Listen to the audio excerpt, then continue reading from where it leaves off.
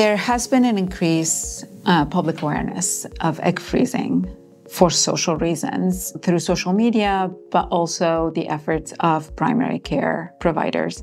This increased interest has everything to do with patients wanting to delay childbearing for several reasons, whether it's to further their education or their career goals or financial stability, or just find a suitable long-term partner. The egg freezing process could allow patients and couple to have it all, have a career, but also have a family that they always wanted.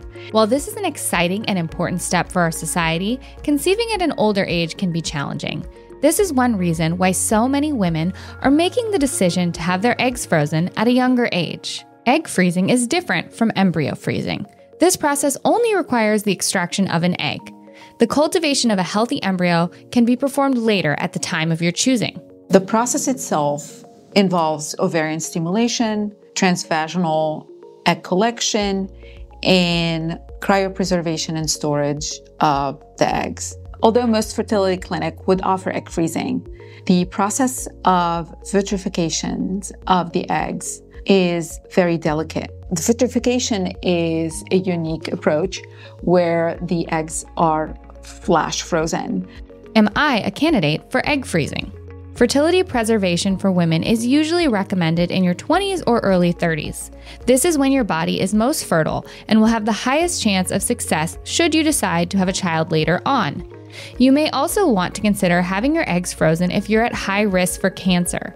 Radiation from cancer treatment has been known to result in infertility. Virtually every woman interested in maintaining long-term fertility is a viable candidate for egg freezing. How many eggs do I need to freeze? The number of eggs you want to have frozen will vary based on your age. For women under 35, 20 to 25 eggs should be sufficient.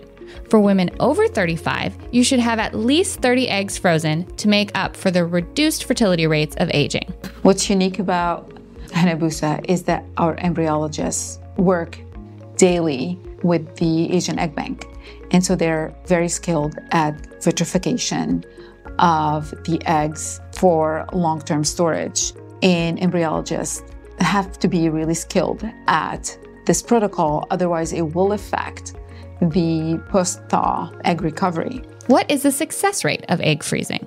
The success rate of egg freezing depends on factors such as age and the number of eggs frozen. With the help of highly skilled embryologists at Hanabusa IVF, women can confidently take control of their fertility and plan for their desired future. Contact the experts at Hanabusa IVF today to learn more about how egg freezing can help you achieve your fertility goals.